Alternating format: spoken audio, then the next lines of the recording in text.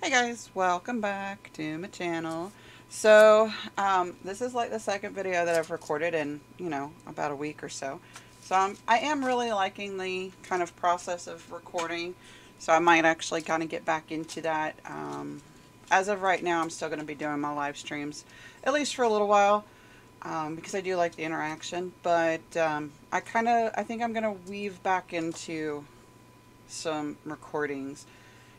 Because it's just, I don't know, it's fun, and I really do like that, you know, the shorter videos, because I know when I'm looking on YouTube, I kind of like to find videos that are kind of shorter and informational as well, and just kind of show you guys the different things that I've been doing and such like that. Anyway, this thing that I have here is actually kind of cool.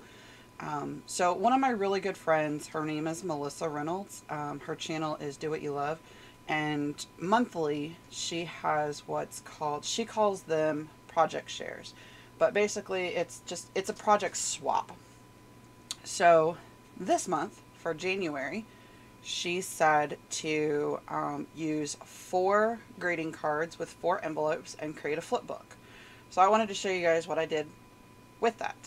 First I want to show you the greeting cards that I used.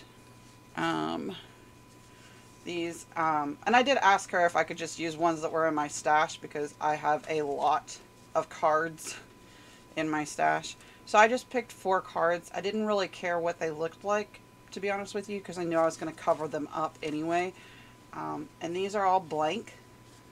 Just regular, here, I'll show you. As soon as I find my stick with numbers.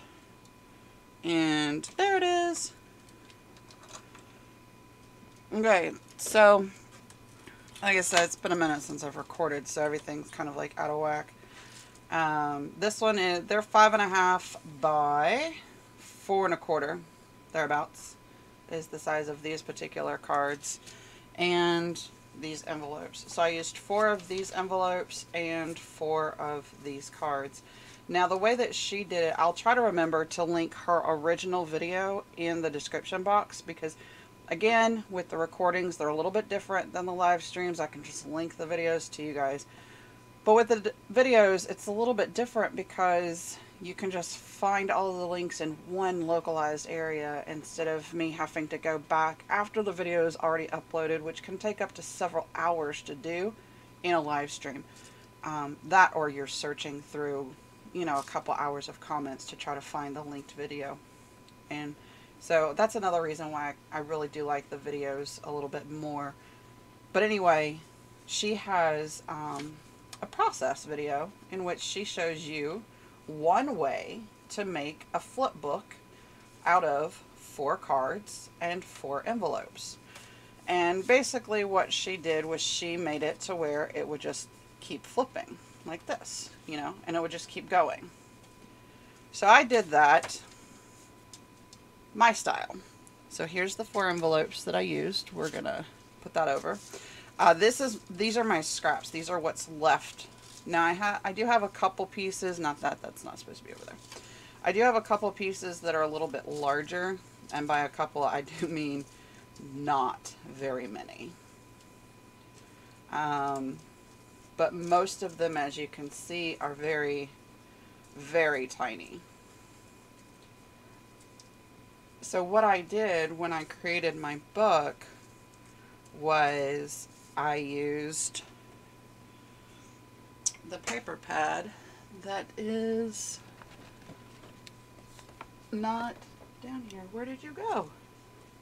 It's Prima. I do know that. Oh, did I put it back up there? I might have actually put it back. And so I don't know how to edit these things yet, so forgive me if I'm kind of scrambling through the videos, because I don't know how to edit. Oh, it's right beside me. So how I did it on my laptop was very complex. I had to record on my phone, then upload it onto my laptop, then upload it from my laptop into my editing software, from my editing software, put it on my hard drive because it's bigger than my computer, then from my hard drive put it into my YouTube. But my editing software is on my laptop. not my computer, my PC. So anyway, y'all don't care about any of that. So I used what's called Printery collection from Prima Marketing. This is a 6x6 paper pad, and this is basically the papers in this pad. Very, very pretty, nice, natural tones. And I also used some napkins as well in ink. The napkins I just used from my stash. They are these napkins. This one I happen to put on a different card, but these were the napkins that I used. And I used this as a background, just kind of to give an accent to it. This is what's left, so we're just going to move that out of the way. I think I am going to go ahead and recycle this little pile because I've used a significant amount of the scraps. So I don't think that saving those itsy bitsy teensy tiny pieces is going to do much other than irritate me because they're so tiny. And this is just the wax paper that I had down while I was doing the project. There's nothing really significant other than it covers up my gessoing on my paper down here, which, I mean, we could use that too. It doesn't matter, honestly. I wish there was a timer or something on this video so I could see like how long the video is. Like I don't have any kind of way to say, okay, well, it's 20 minutes or 15 minutes. I'm just kind of guessing. Oh, I found it. It's at 7:01 right now. Okay. Yay, I found it. Anyway, so this is done with seam binding. This particular seam binding, once you melt the edges, it doesn't actually deter it from straying or from fraying. So what I did is I put some tacky glue on both sides, and then I just tabbed or flagged or whatever the edge is. Now I did actually adhere this to the back here and the spine. It's not adhered to the front, and it's not adhered any more than right here because this unfolds a good bit. And also another reason while I'm doing this video is because it is a little complicated, this particular flip, and so that way when Missy does her video, she'll kind of know how it's supposed to unfold. Because normally I would just write a letter, but it's a little complicating. So anyway, so this is the cover, and these are laces that are in my inventory. These are actually in my shop. So this little tab here, you pull forward, and this is seam binding with lace around the edge here. So this is the first card, and you take the same tab and you pull it this way, and it opens up this way. So this is the first card, and you've got a neat little flip through here, and I made this last week on one of my live streams. It's a little pocket or a little tuck spot here with a tag and a stamped embellishment. This is a tuck as well, but it's a reverse tuck, and it goes up, and I'm trying to glue my pieces apparently to the tuck, but this goes up this way instead of through the bottom. And again with the ticketed embellishment and another of the little tags. And I just used the little pearl drop things, and I filled in the holes of the lace, and then I put a couple up here to go with it.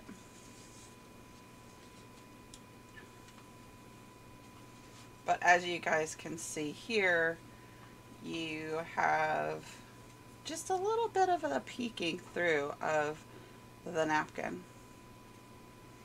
So that's that card, but then there's a tab right here, so it flips up. So let me zoom you guys out just a smidge. more. There we go. And you have this embellished page here, which is the back of the first card. This is the first envelope decorated on the front. As you can see, some more of the napkin pieces here. And this particular envelope pocket has a few of the embellished tickets. There's, I think, 4 in here. I made a bunch of these one day last week, and they're really fun to add to your different projects. And I made a bunch of them. Like, I still have quite a bit over here to play with, and that's just the ones that I have made up. And oops. Anyway, as you can see, I've used a lot of them in the decoration, but I wanted to add some more because one of the things with the project share was to fill the pockets with goodies. So all of the goodies that I've filled were made. So I made everything in this journal. This is a pocket here. It's like a pocket inside of a pocket, if you will. So this was a pocket that I used up some of my book pages and put some stickles on the corners. And this is one of the cut-offs of the paper that I used. But it was a very large piece, so I wanted to go ahead and add that in with the goodies to give to your partner. So another tab. This is where it gets a little complicating. Okay, so this tab pulls open like this. Okay, let's just go here first. Here's a tuck spot here with one of my faux stamps that I created with book page and napkin, and some banners that I created with some of the cutoffs. There's a lot of the banners both in the decoration as well as added to the goodie pockets. Here's another one of the envelopes. This is the second card and the second envelope. And here is, this is a little glassine envelope, another banner, and another glassine envelope. But see, again, with the stamps, you can use them in so many different ways. If you guys have a lot of stamps, if you have a lot of like envelopes and such, like when you get Happy Mail, definitely save the envelopes because the stamps are really easy to take off. So this is the second card. Open that up. There's another one of the glassine envelopes with more butterflies. Butterflies is pretty prominent in this particular flip journal thing. Another belly band here with another little mini journal here. And then close that back up. And then take this and pull. Okay, let's move my mouse. We've got another belly band here that houses another flip, or another little mini journal. Okay. And another one of the little tiny tucks here with another glassine bag and a banner.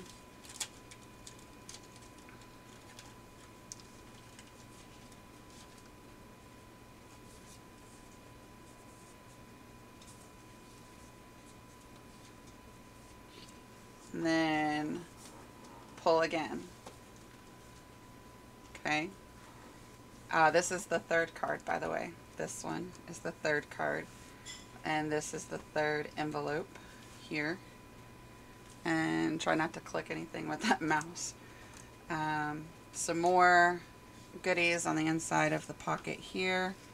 We've got some banner and another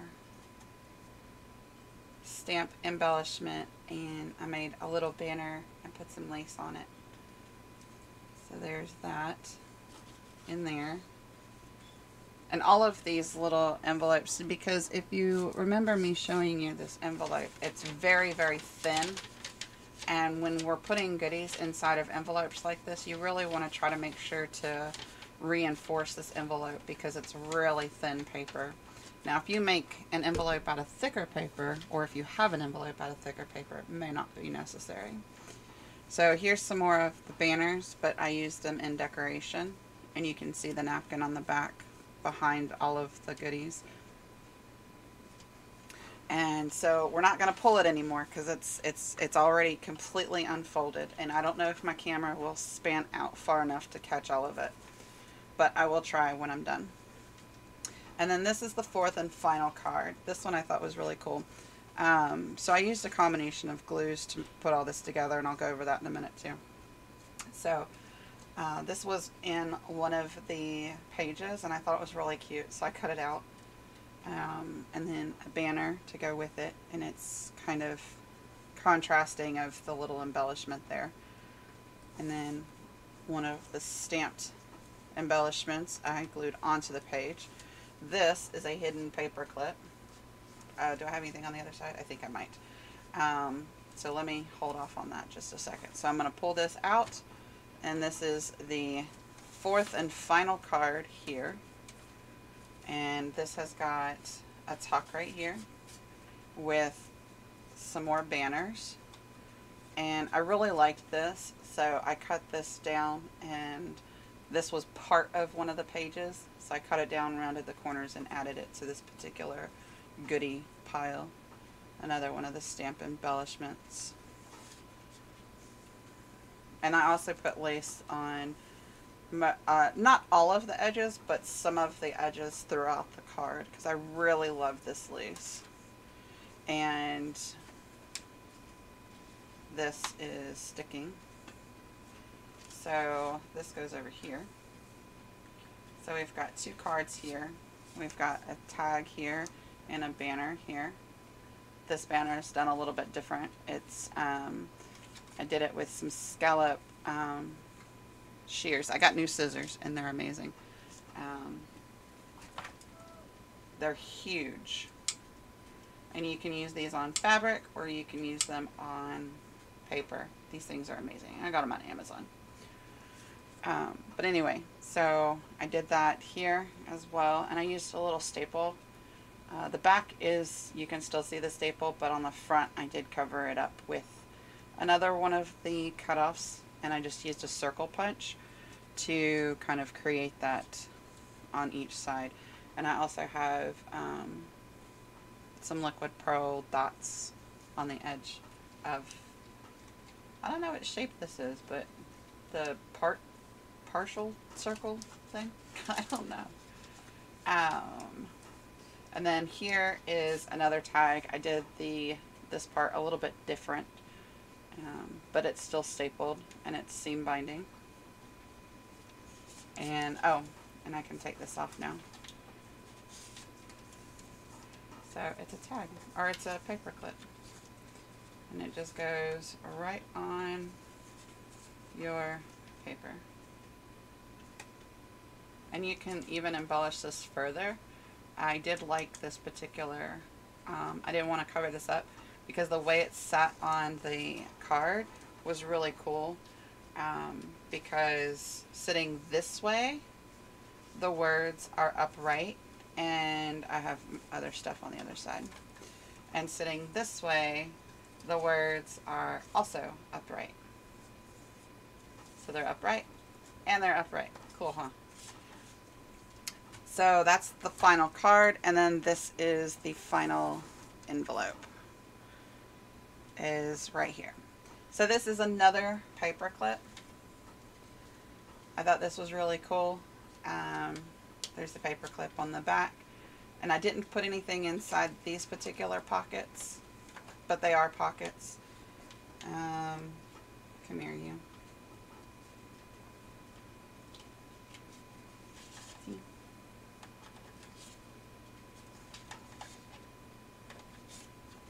And I made this last week as well. Just some of the things that you can do with junk mail, because this was created using junk mail. Pretty cool, huh? and one of my dangles that I like to make. And that I just had sitting right here on the edge. And inside the last final envelope is some more of the goodies. And that is it.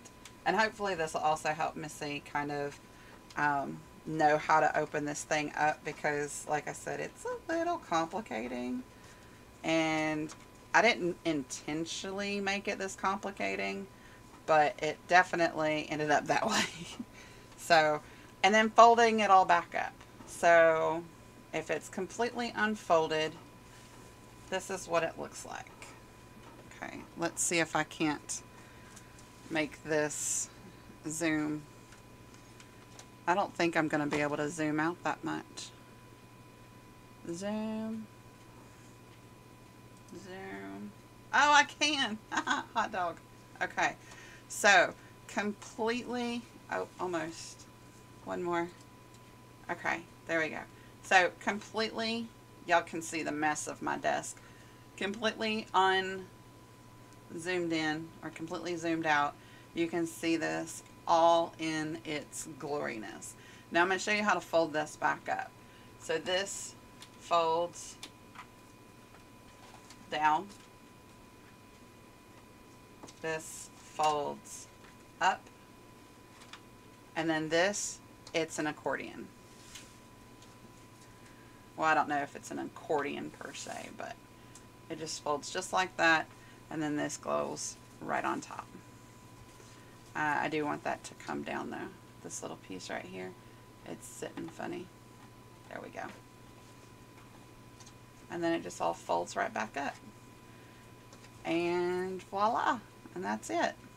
So that is my entry into Missy, her January project swap, which is the 4 cards into a flip book project.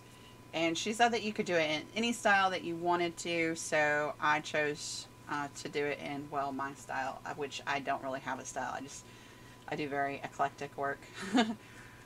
But anyway, that's it, and I really hope you guys enjoyed this. I really hope you liked it, and whoever gets this, I really hope that you also enjoy this and you like it, and I hope that you can use it, because my intention in creating this was to create it into something that is usable. I wanted someone to actually be able to use the item, because I know some things, they're really cool to look at, they're very pretty, but sometimes you want to use the items, not just look at them because they're pretty.